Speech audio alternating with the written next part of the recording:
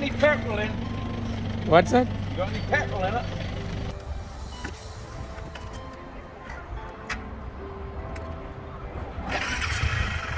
First time.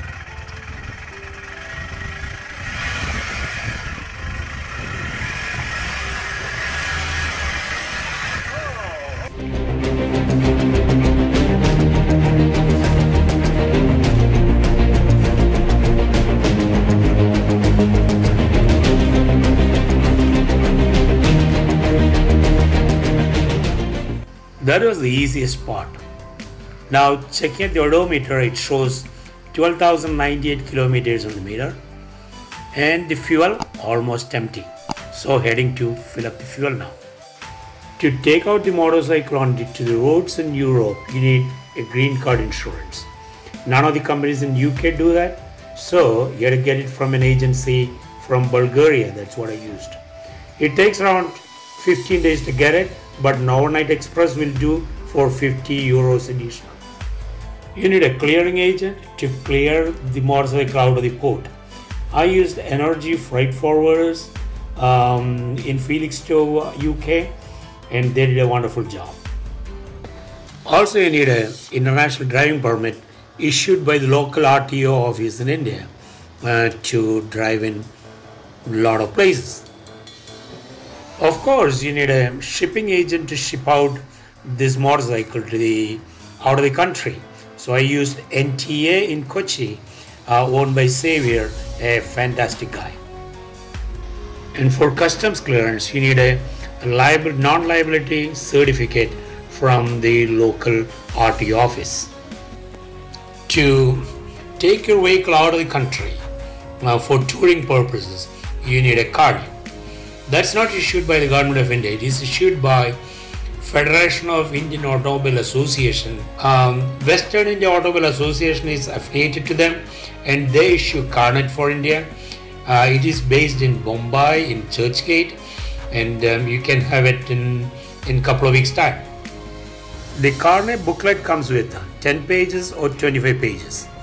If you intend to visit more than 10 countries, you should better get 25-page Carnet. Some people ask me how much does it cost for all these things. Now let me break it down. The Carnet costs 1 lakh for the 25 pages with an additional GST of 18%, which is in 18,000 rupees, and Carnet deposit 100,000, 1 lakh rupees, and shipping charges 1 lakh 5,000 rupees, and clearing charges 90,000 rupees, and the green card insurance for 3 months 15,800, for a total of 4,28,000 rupees. After the flag off on March 6, 2022, the motorcycle took it to Kochi port. From there, it loaded to Varada ship from Kochi to Mundra port in Gujarat. There it stayed around 10 days there. From 26th, it is loaded into MSC Irene, which is heading to Felixstowe. On the way, it stopped at Salalah, Oman, King Abdullah Port, Saudi Arabia, Suez Canal, Egypt, Gemlik, Turkey, Barbados, Turkey, Valencia, Spain, Science, Portugal, and finally to Felixstowe, UK. From there, it has been trained to Ipswich, UK. That's where the container finally left. At the same time, you have to do your visa processing. A citizen of India have access to around 65 countries without any issues. Otherwise, you had to apply for a visa before you started out. Start early because it is going to take some time. And also, you have to take some vaccinations if the country you're visiting needs vaccinations, or when you exit out of the country, some countries needs vaccination as well. So the bike is gone, the visa is done, the vaccination is done, money kind of arranged, and also change the mobile connection to international roaming, and all set ready to go.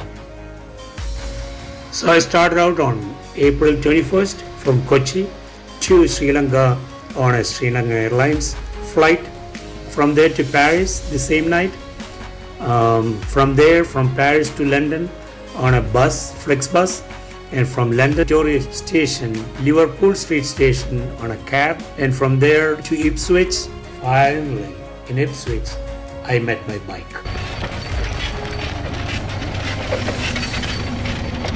You got any petrol in?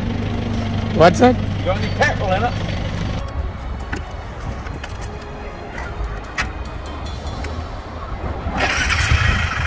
First time.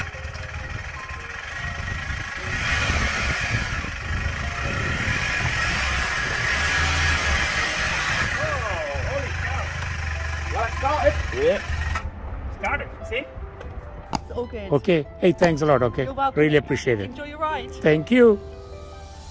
Tonight I'm going to stay in Felixstowe, UK, and tomorrow morning I'll be heading out to Belgium via British Channel. From there I'll start exploring each and every country. If you like my videos, please like it, share it, and subscribe it, and I'll see you in a bit. Now signing off, EePee Jos.